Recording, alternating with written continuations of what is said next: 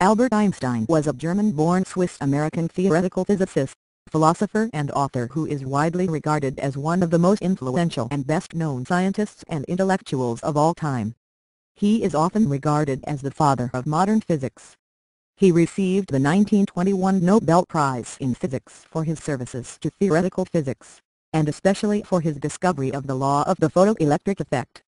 His many contributions to physics include the special and general theories of relativity, the founding of relativistic cosmology, the first post-Newtonian expansion, explaining the perihelion advance of Mercury, prediction of the deflection of light by gravity and gravitational lensing, the first fluctuation-dissipation theorem which explained the Brownian movement of